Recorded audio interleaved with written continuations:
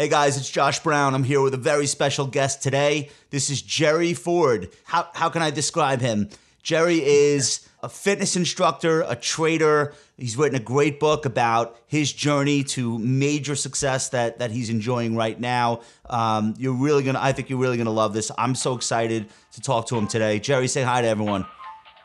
How's it going, man? I appreciate you having me on. All right, we're gonna be right back into it. Stick around.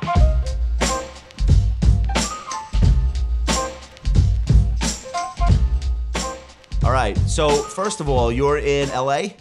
Yeah, I'm in LA. Okay. How long have you been out there? I've been in LA for 7 years.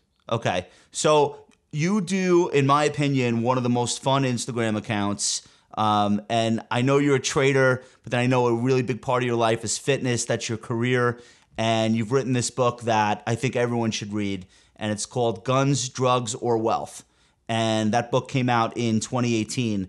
And it's your true story, like the story of you going from Detroit to wealth and success and fame and everything that you had been working toward. And I think you're in a place now that when you were a kid, you couldn't even imagine existed. So you want to talk a little bit about what people can get out of that story and some of the things that you've learned in the process of living that life and getting to where you are today? Well, first thing, man, is it's adversity, right? I think adversities create character. And I'm from Detroit. I mean, there's no way to sugarcoat it. I'm from the projects of Detroit. I'm from the ghetto. I mean, I've witnessed everything from gun violence to gangs to drugs to even murders. I mean, I watched my best friend and my brother get murdered, unfortunately. So from that, it allowed me to put everything into my fitness, into the investment world. So even having that hunger, man, having that hunger has made me really go get it, has made me a really go-getter. So you witnessed all this horrible stuff and lived through it, but that could have gone either way. Like Yeah. it wasn't a foregone conclusion that you would become. I think you started with martial arts Mm-hmm. and you competed at the Olympic level. Yep. Right. So, but that wasn't definitely the road that you could have gone down. Things could have gone in the opposite direction. Right before college, when I was 18, I was actually wrapped up in a lot of gang activity in Detroit, and I remember I got arrested in Detroit, and man, I was honestly looking at 25 years. My girlfriend at the time, her mom was a prosecuting attorney, and she somehow got me out of it, man. But the thing is that coming from where I come from, you're either a wolf or a sheep. It's no other way to put it. So you can either play the game and survive, or you can either be sheep and risk anything happening to you. I was going to say So the gangs are not always optional. it's not always optional. Right. You know, it's like if you can't beat them, join them. And in order to survive in a place like I grew up in, you had to join them, right? And then gangs originated from Black Panther, way back in the day. So even just having that support, that male support, it's kind of like, and I hate to say this because I was part of the fraternity in college, but it's kind of like a fraternity in some sort. But Right. I needed that. I needed that support. I needed that protection. Also needed something to climb a ladder on. All of that made me really grind and go hard when I eventually moved to New York. I was going to say, so you escaped and you got into Rutgers, Yeah, I got it. and school was like an eye-opening experience for you from Man, what you were talking about. school, Rutgers was the biggest experience of my life. I mean, I went from Detroit, seeing gang violence and all of this stuff, and I got to Rutgers, and it was predominantly white. Right. And I had no idea where to fit in. I mean, I loved women before I was married. I loved women at the time. I couldn't get a girl to save my life, right? Because my pants was baggy, right? Shirts were baggy. So when I got to Rutgers, it was such a cultural shock. And I remember calling my brother, who's a rapper, and I remember calling him and saying, "Man, I can't do this." And he was like, "All right, well, come home." I was like, "I ain't coming home. I'm gonna figure, I'm gonna Right. figure it out." So Right.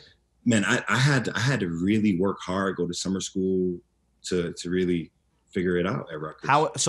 How important were like athletics and physical fitness to you figuring that out and finding a way to fit in? Like So how big of a role did that play? so one, because I've always did martial arts, I've always been into fitness, right? Yeah. But when I got to Rutgers, and it's so funny to say this, but when I got to Rutgers, I noticed that like all the sports players, all the football players was getting the girls. So I said, okay, if I become shredded, I'll get the girls. So I started working out. I started educating myself. One of my minors was in a fitness industry. So I really educated myself, man, got shredded, and then I fell in love with it because what I came from, and then later what I learned, what anybody comes from, whether you're from the ghetto or from corporate world, is that fitness is such a great outlet. So as I fell in love with fitness, I realized that this is what I wanted to do. So Right. that turned into, where I am now. Yeah, so let's fast forward a little bit. So you get to LA, you become a trainer at Equinox. You built up like almost like a celebrity clientele. So You were very in demand. And then what happened? it started in New York, and I had built a really big brand for myself in New York. And I literally dropped all my clients from New York, moved to LA, and then thanks to social media, people who wanted to train with me in LA was able to see that I was in LA. Right. So I remember like Robin Thicke and this girl came and was like, "Oh my God, Jerry works here," because I specialized in training models and Miss Universes, and then I had like my rappers and then Right. corporate. So I got to Equinox. I started training more celebrities, more high net worth individuals. Then I started training like the Prince of Saudi, the Prince of Morocco, It's and then crazy. It's from wild. like the Prince of Saudi became like my brother. He's still like my brother. He came to my wedding, Yeah. talked to him all the time. But it took me to a whole nother level. And you were super successful doing that. But I think you were saying like you were looking for something more entrepreneurial, and at the same time, you had started getting some mentorship from an investor who Mm-hmm. basically was like, "Look, if you want to make real money, this is how it's going to happen. This is how you invest. This is how you get passive income." And I think that's really what the book leads the reader into is like, look where I came from and look what Yeah. I've been able to build. And this is possible for you no matter where you're starting at. Yeah. So talk a little bit about that mentorship. So I met my mentor and now business partner. I met him in New York. I trained him in New York. And it's funny, when I first met this guy, I was 23 years old, and I was like your typical hot shot trainer in New York. Came in, tight shirt tucked in, had the nice watch on, couldn't tell me nothing. Right. So my PT manager came to me. He was like, "Man, I got this hot lead for you. This guy who wants to train 5 days a week, blase, blase, blase." I said, "All right, cool." So immediately I'm like, "All right, I'm about to get this money. It's about to be more money." So I meet this guy, and he is like your typical Wall Street jerk. Like this guy is like a jerk, you I know. know I know a few of those. I mean, bro, he would say stuff like, "Tell me what we're doing the whole time for the workout," and snap his fingers and say, "Go." It Right. was like it Right. was Right. impossible. So after about 6 months of daydreaming about killing this man every time I went to the session, we started getting along, and I noticed how smart he was and how innovative and how amazing of an investor he was. So when I moved to LA, eventually I got fired from Equinox. And at that time, I was just like, you know what? I realized that security robs ambition, right? Yeah. Or the illusion of security robs ambition. So I called him and I said, "Bill, how did you make what you make? How did you make it?" Yeah. And the next time you're in New York, I'll let you know. So I hopped on a red eye, no bags, no nothing. And I flew to New York from LA. And you're not and you had just lost your job at this point. I lost my job the day before. I was like super sad because I'm like, oh, my clients were leaving me. They Yeah. did. So I flew to New York, man, and went to his ridiculous house. And he opens the door and I'm like, "Bro, how did you do it?" And he's like, "Chill, bro. Like, I said, "No, I don't got time for jokes. I ain't got time Right. for games." So he's You're like, not living like he is at the time. Exactly. You're all business. Everything's great for him, you know? So he's like, he always does these tests. He's like, what's the difference between an asset and a liability? I'm like, oh man, come on, bro. Assets, put money in your pocket, liabilities don't, whatever. Right. So he gave me like a huge stack of books to read, bro. And before that, I had never read a book from cover to cover. So he was like, don't worry, bro. I don't read either. You could do audiobooks. So I started listening to 2 audiobooks a week. And every Sunday we would talk about those audiobooks. First thing was real estate, right? I dug deep into real estate because he owns a ton of real estate. I dug deep into real estate. And then I started a real estate company and ended up buying like 4 properties the first year and reinvested all the profits. And so then I was kind of teetering into the stock market, kind of, doing whatever with the money that I had made. That's a good word for it. Just like kind of teetering. Just kind of playing around. I'm like, dude, what do you own?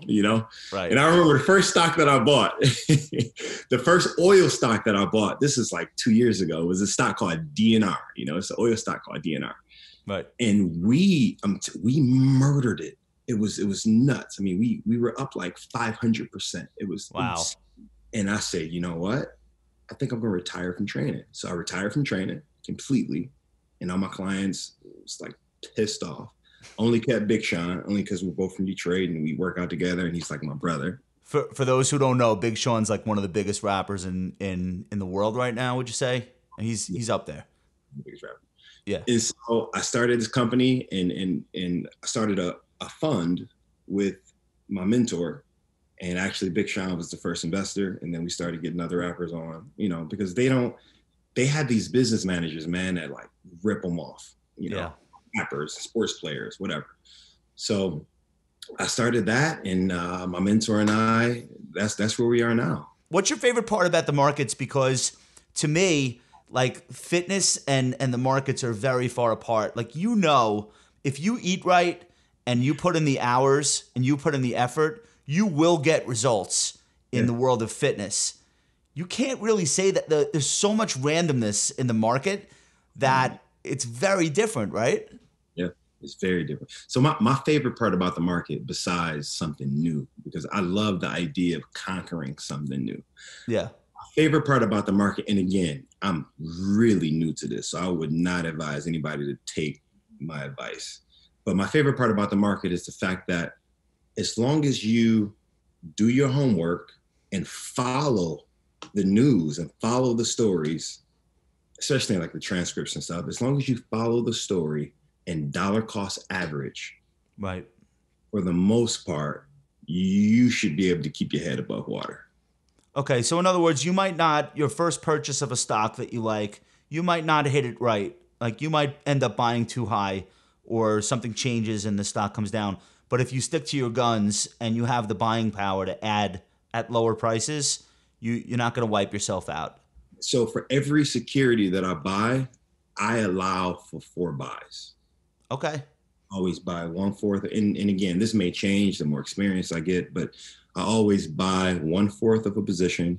And then as long as the story is good, and as long as the news is good, and as long as they're hitting the earning matrix, I add every 10% down, which served me really well in March. Now tell me something. The last quarter of the position that you buy is going to be the hardest one. It's the hardest one. Because you're already down 30, 40% It's like I'm out of money. I know. But you know what? So I am happy that I have the discipline from martial arts to pull the trigger. And look, I tell my business partner all the time, I said, look, I'm not a billionaire, right? But I will sell all the watches that I got. Yeah. Well, so let's talk about that word billionaire, because it's a word that you repeat a lot in the book. And it seems like being on that track is really important to you. Is that like metaphorically speaking, or is that really something that you want for your life? You want to actually hit the B? So I know a lot of people want to be wealthy, but they don't necessarily want to take it that far. You seem like you do. You do. Okay. I'm taking it that far. Are you going to remember me though when you get there? I got it on my vision board. I made Big Sean put it on his vision board. All right. So I definitely want to get there. Okay, you talk about having this three-pronged approach to success. I think you're saying passive income coming from real estate, more active income coming from what you do for a living, whether it's fitness training or now investing. And then the third bucket is like the money you don't spend on things that you don't really need. Are those the three? Do I have that right? That's it. That's it. How'd you come up with that? So the first book that I read was Rich Dad Poor Dad. Okay. It's the It's a very classic. first book that I listened to, actually. Right. Rich Dad Poor Dad. And the thing I like best about Rich Dad Poor Dad, man, was that he had three very specific points to income. And it was passive, real estate, and then I don't remember the other two, but that's kind of where I got the layout from. Okay. You know, as a trainer and as a person that was consistently around celebrities who were going broke. I mean, because in LA, it's ridiculous. Like the houses that are over, I think it was something like the houses that are over $5 million are occupied at most for 5 years, and then they lose them because a lot of celebrities here, you know, live beyond their means. So I was like, okay, how can I? Yeah, you can't tell from the outside looking in. It looks amazing. You can't tell who's barely hanging on. That's right. That's right. So I was like, okay, if they had passive from real estate, stocks, and then Right. if they just spent their money a little bit better, I think that can help them and help me. And that's where I got those three pillars. Okay, so you're training a lot of celebrities, but you know the you know what's really going on with that. Hopefully, they didn't bounce a check on you. No, I would have beat them down. Right. So, what do you want to accomplish with trading and the fund? Like, what will be the signifier to you that you've actually experienced success in that arena specifically? Is it a number of dollars under management, or the size of a So staff that you have, or a reputation? Like, what would make you say, "I did it on the street. I accomplished it." right now, I so my wife also works for my wife is a partner at AQR. I know Cliff. Shout to Cliff. Word, yeah, with Cliff and Kabiller. Yep. And yeah. So right now, Smart people. Very smart people. I spend a lot of time with Yeah. them. Good for you. So what I really want to do now, my first milestone is to have $1 billion under management. Okay. So when you get there, you know what you'll end up saying to yourself is like, well, if I can do this, what like there's no reason I can't be at 2 billion. Like that's Right. what's now you may decide you don't want to. It depends on the structure of your company and how much personal attention you're giving investors versus how much you're able to scale it. And Yeah. one of the things you were saying about training that you realized when you were at Equinox, you were saying if I train 16 people a day, 30-minute sessions in an 8-hour day, I'll never get wealthy because that doesn't scale.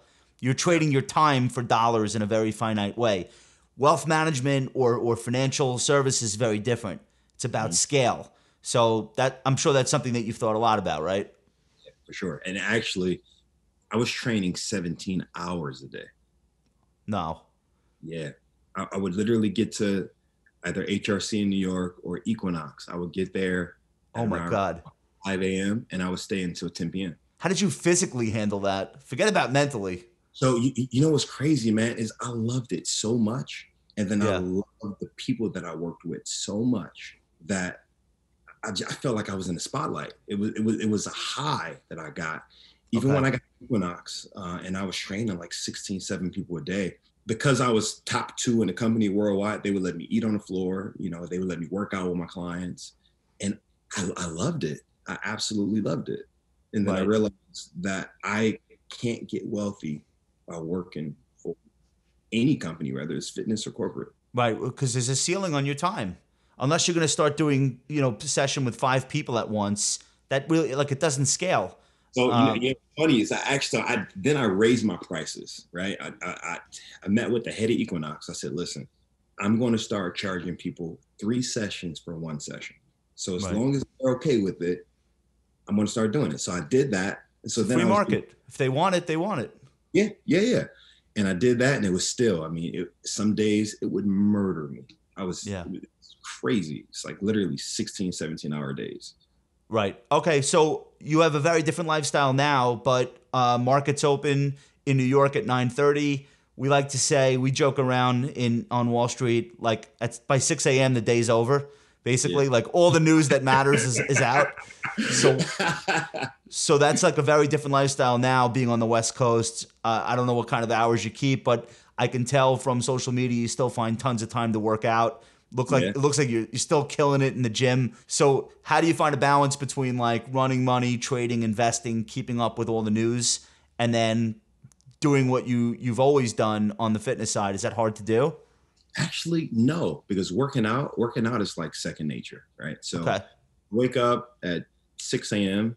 I do my morning regimen, and then market open at 6:30. I'm at my Bloomberg terminal right behind me, and I do my thing. Then at 1 p.m., I'm out. I head to Sean's crib, or he comes to my house, or we go to Right. Go's Fitness. We work out, and then if anything is important, I got the terminal on my phone with the app. I got the Seeking Alpha, Financial Times, Barron's, all of that stuff on the phone. Yeah. And for that hour that we're working out, I don't want to hear nothing about trading, nothing about the market. That's our time to go hard in the gym. Yeah. Got to create separation. Got to. You know, whatever exercise I do get, it's usually on a bicycle, Yeah. or I'm walking. Yeah. And I have a podcast about the stock market in my ears. It's probably not great. Like I got to figure out a way to do something else. Maybe I'll listen to some Big Sean.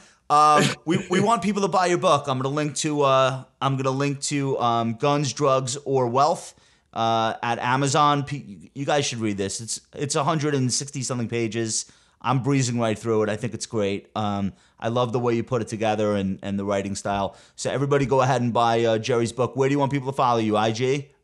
They can follow me on IG at All right. Real Jerry Ford. You're at Real Jerry Ford on Instagram? All right. Yep. Let us know what your thoughts are. Fitness, finance, the difference between passive income and investment income. We want to hear what you guys think. Go ahead and follow the channel. Subscribe if you have not already. We love your likes. They mean a lot to me. They help me get to sleep at night. So if you like this video, go ahead and smash that. We will be back with you very, very soon. Shout out to Jerry. Thank you so much, man. Appreciate it, man. All right. We'll talk to you guys soon.